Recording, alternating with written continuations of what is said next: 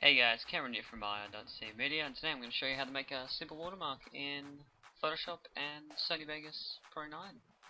Today I'm using this Camtasia 7 studio recorder, and to tell you the truth, I don't actually like it at the moment because, as you can tell, it's slowing down my system and changing it to Windows 7 Basic.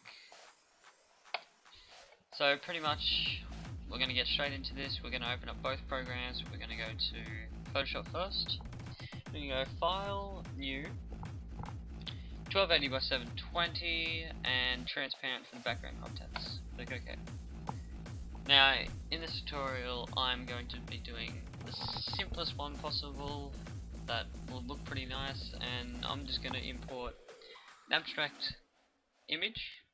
I'm going to have the circle behind it probably, if this will work, because I know that it hasn't been working for like the last an hour that I've been trying to record this, and then some text. So pretty much we're going to import that photo and make sure we place the file. Alright, it's working. Right click, rasterize layer. Now you want to hold down shift and drag that down to make it smaller. Now in this tutorial, with the 1280 by 720, wherever you place this watermark is where it will be in your video in Sony Vegas, unless if you move it in Sony Vegas. So I'm going to show you how to do both, but for this tutorial I'm going to just place it right in the center here, but you can place it down there. So I'm just going to place it in the center so I can show you how to move it in Sony Vegas. Alright, so now that we've got that down, we want to import a circle. So just hold down shift to make it even, and there you go. That's good enough for this tutorial. You might want to make this bigger, so hold shift again. There. Alright, now we want to go back down to the shape, right click, rasterize. And then I'm also going to import Ezio from Assassin's Creed here. Like so. And hold shift again. Make him smaller. This is good enough. I've already done this about 27,000 times. So this is going to be a lot rougher. Alright, so that's alright. We might want to make this circle a little bit smaller. So hold down shift again. There you go. Alright, so now what we want to do is import the text. And we're going to do tut here.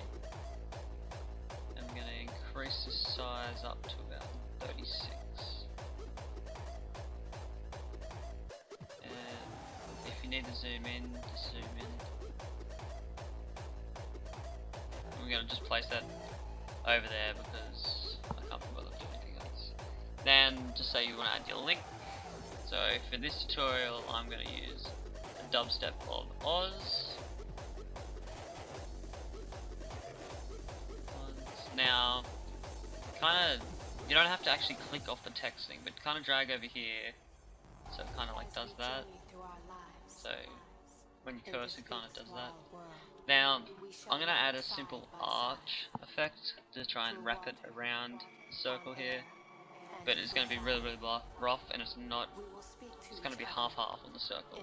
So pretty much go up here to the text, click on it, go to style, go to arc.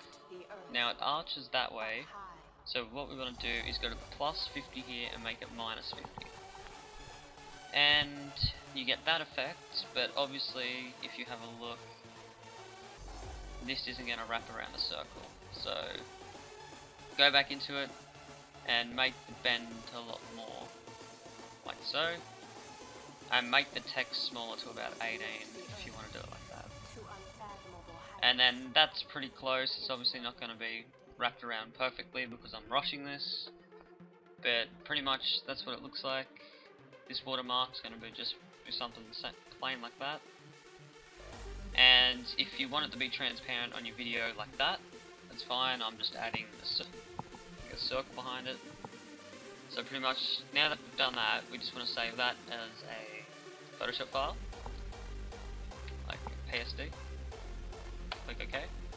And surprisingly guys, this is the fastest my computer's been going in like the last hour and a half with this new Camtasia Studio 7.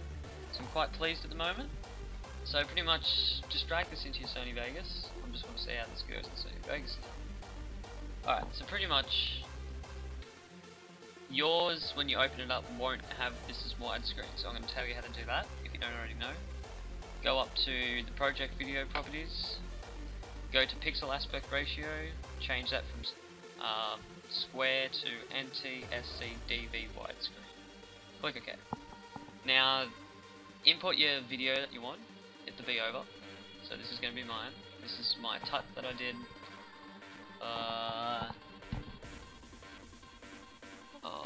about 2 hours ago, an hour, something. So that's pretty much what that tut looked like.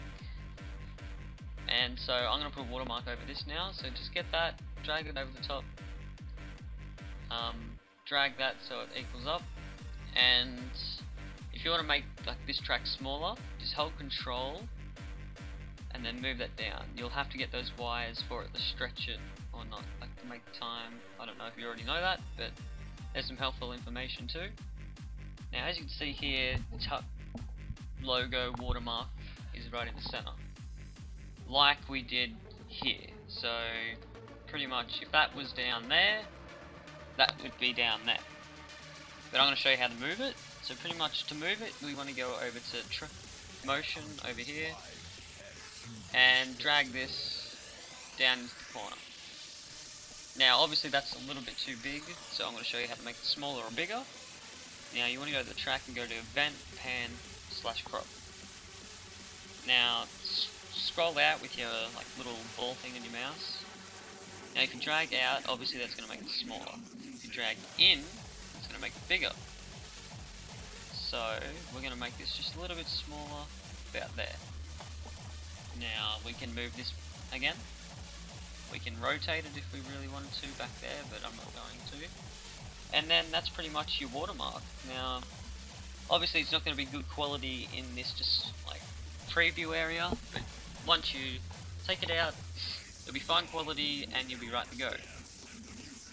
But before I go, I'd just like to ask you a question. I want to know, what do you think of this image here?